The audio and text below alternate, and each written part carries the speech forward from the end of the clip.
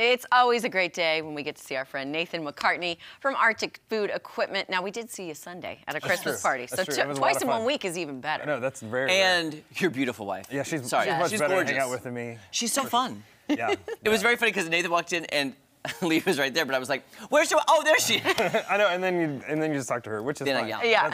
She's lovely. for that too. So. You really, what's it called? You married up? Oh, definitely. Definitely. I mean, you know, the way I originally met her was taking her to a military ball. So the first question she asked is, "Are you going to wear your uniform?" I'm like, "Well, of course." You know? Yeah. So, I mean, that definitely helps. That helped a lot. Yeah. And also, helps. you help when service items go down. That's right. That's right. You repair them. You Yeah, provide yeah. your customers with excellent customer service. Yeah, so as we're getting to the end of the year, you know, a lot of times we try and get people to think ahead, and we'd like to get in front of problems before they happen. That's what Arctic tries to do, solve your problems.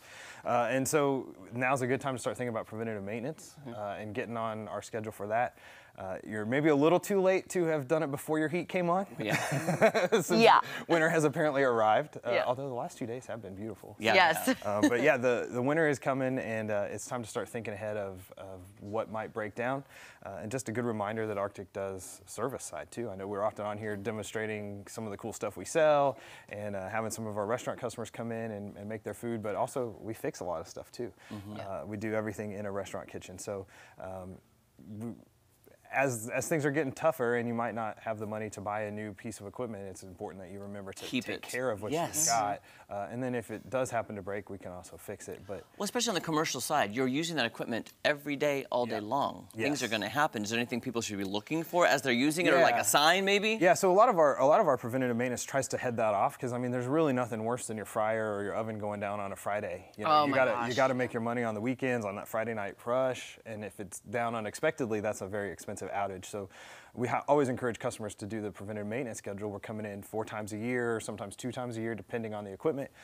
We check out the fans and the motors, check for the electrical connections, make sure it's clean. That's a really important thing in a restaurant. There's just so much dirt and grime in a restaurant kitchen. They clean, but those air filters are working overtime. So we're always trying to get in front of that so that we can catch a problem potentially before it happens. Or if we're already there and we find other problems, you don't have to pay us to come back. You know, it's just a way to save a lot of money and get in front of it. But most importantly, stay open for your customers, because there's nothing worse than be like, "Sorry, we're out of ice." Right. Like, By the way, he did teach me. You taught me how to clean my ice machine properly, so thank you for that. I need that lesson. Yes, I that's didn't know important. we had to clean those. And the health departments for the restaurants are really starting to check that kind of stuff. So that's another thing that we help keep in front of, and can help, again, save you money and prevent problems that are going to take your restaurant down. Money, time, headache, stress. Right. You don't want that this time of year. Yeah, we've got a great new crew, so our speeds are a lot faster on that preventative maintenance and stuff. We've hired a couple of really great technicians that are doing a good job on that, so we can accommodate more customers as well, which is also a good thing. That's awesome. What would you say is your average turnaround time if someone's like, "My ice machine's broken, it is Friday, I've got the rush coming in"? So we have a priority list. A walk-in of any kind is like #1. We try and get there within hours, because there's a lot of food in there, and that's a lot of money. But ice machines are actually a fairly high priority too, not just for the food preservation, but I mean, we're Americans, we like ice. Yeah. You know? We like ice in our drinks, and so it's a fairly high priority. Usually it'd be the same day. Some of our other stuff is lower priority, is 2 to 3 days out. And so again, that's why being on our maintenance schedule is good, because if we're there fixing, working on your ice machine, getting it ready to go, but you say, "My mixer is down, can you take a look at it?" Now we're on site. So you've saved both the drive expense, the truck charge, and then also we're there, so you don't have to wait 2 or 3 days. We're already there. That's awesome. So if someone's like, "Hey, you fixed this, but I also noticed this," you're willing to be like, "Okay, we're here." That's the advantage of that, because we're going to be in there at least every couple of months. So. Nathan, what's the process? Let's say we've had a lot of your great businesses on that you've helped set up. Yeah. But let's say there's a business that you didn't really set up, but they need the maintenance. What's the process like for them who maybe haven't worked with you before, but they want you, they see you on the show, they know you're great quality. How do they get your assistance? You can call in. Our dispatcher, Amy, is happy to take your call, 417-888-0100, and just say, "Hey, I'd like to get on the maintenance schedule." Usually we'll ask a few questions like, which equipment do you want? What type of cooking are you doing? Do you want us to look at the ovens and the stoves, or just the refrigeration? Do you want us to do air conditioning too? Because we We can make sure your heat is working as well.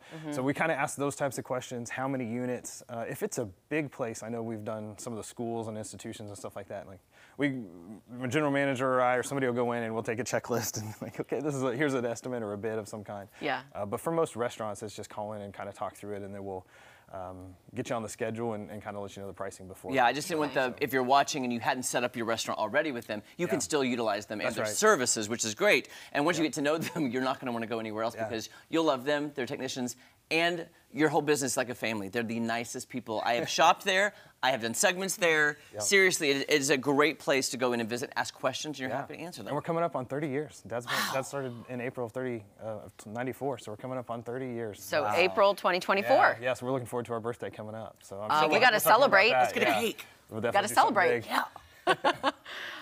Okay, people want more information about everything you do, from buying the equipment too. You can still buy we've got great salespeople to help. So. And the service department, and even just regular average Joes like me coming in to get dishes, because I've done that before. Yeah, we're at 1501 South Enterprise or arcticfoodinc.com, and of course you can call us at 888-0100. So. Guys, and Kendrick works there too, and he's awesome. That's he does. He's still sticking around with that mustache. Thanks so much, Nathan. Good to see you. Nathan, good to see Give your wife a big hug for us. Definitely. We'll do. All right, guys, don't go anywhere. Coming up, we have a preview of the Springfield Ballet's upcoming production of The Nutcracker right after this.